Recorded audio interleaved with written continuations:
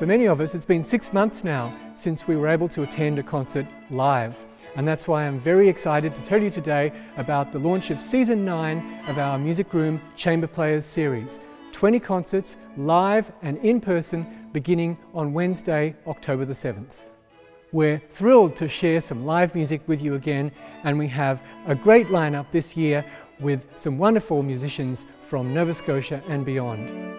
We have Symphony Nova Scotia members Rachel Desur, cello, and Patricia Creighton, flute. We have Nova Scotia treasures, including pianist Jennifer King, the great Mi'kmaq painter and percussionist Alan Sillaboy, and flautist Jack Chen.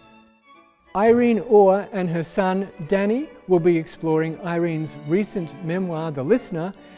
And to finish up our series, we have Scotia Festival favourites Blair Lofgren, cello, and Andy Armstrong, piano, who will, over 2 concerts, play the complete Beethoven cello sonatas.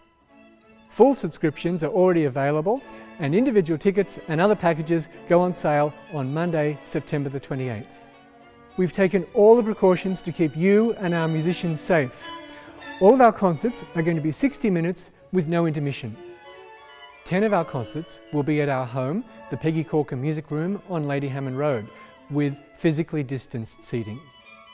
The other 10 concerts, including those with voice and woodwind, will be here at St Andrew's Church on the corner of Coburg and Roby, with its beautiful acoustics and its spacious floor plan, which will enable us to keep a lot of distance between performers and audience. We're also going to be live streaming all 20 of our concerts. If you buy an in-person ticket to any concert, you'll automatically be given access to the live stream, and you can also buy individual live streams or a live stream subscription. Full program and ticket details are available on our website, scotiafestival.com.